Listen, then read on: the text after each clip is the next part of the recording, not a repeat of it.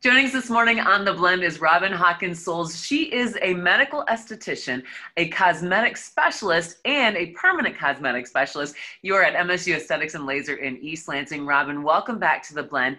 You trained and worked for years as a tattoo artist. What was it that inspired you to specialize in permanent cosmetics?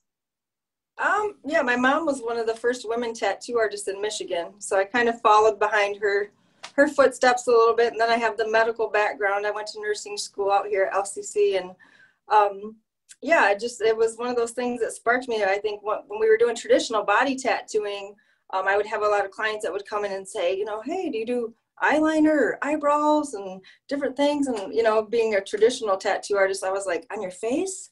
Probably not.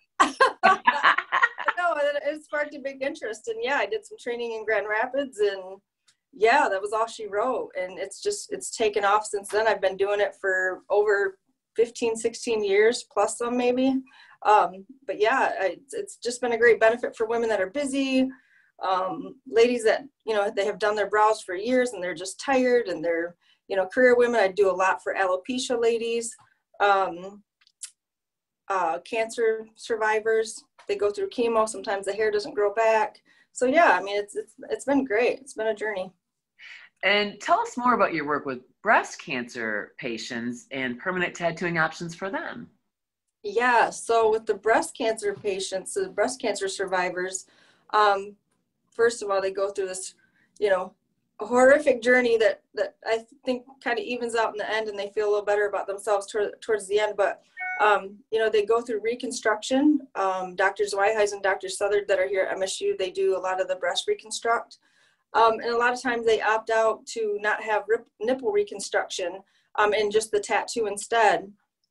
So what I do is I do a 3D tattoo for them, kind of piece it all together. We talk about color, size, shape, and it's nice. It just makes them feel, whole again and a little bit better through something that's, so horrific. And that's one thing I talk to my ladies about. It's really unfortunate that they've gotten breast cancer and that they've had to go through all this trauma. But, at the end of the day, there's some things that you get to choose, like size and shape and perkiness and brown or pink. It's like finally finding they have control over something where they haven't had a choice in anything for a long time.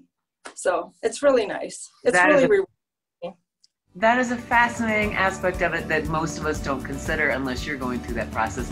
Robin, that's all the time we have for today. Thank you so much for joining us. Yes, good seeing you, Deb. You too. Take care. Thanks.